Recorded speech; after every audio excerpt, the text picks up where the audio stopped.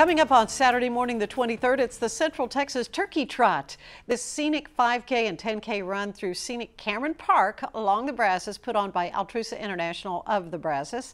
And the registration deadline is coming up on Friday. Joining me now, Marilyn Goodman, who is president of Altrusa International of the Brazos. And great to have you here with us, Dr. Goodman.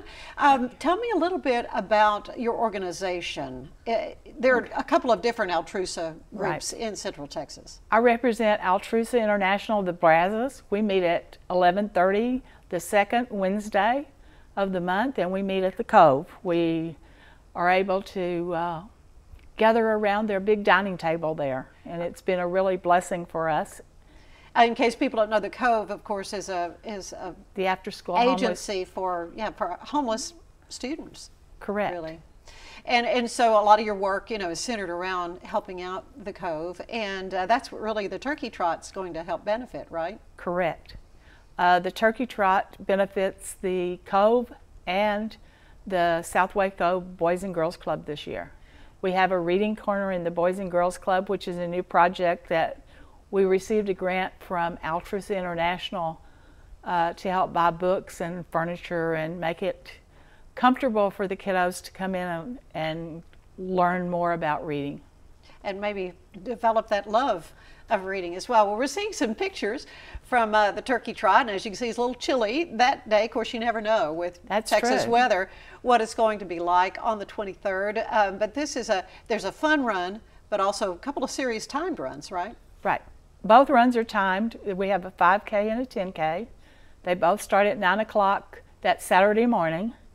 And we encourage everybody to be there early because we do have an opening ceremony provided by the Young Marines. So come on out. You're going to be there as our MC. We're excited about that.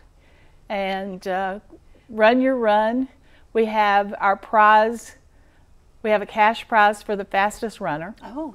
And then we have categories from children through seniors. And each category is divided again into male or female, and first prize is a turkey, courtesy of Cargill, and second prize is a pumpkin pie. Oh, wow.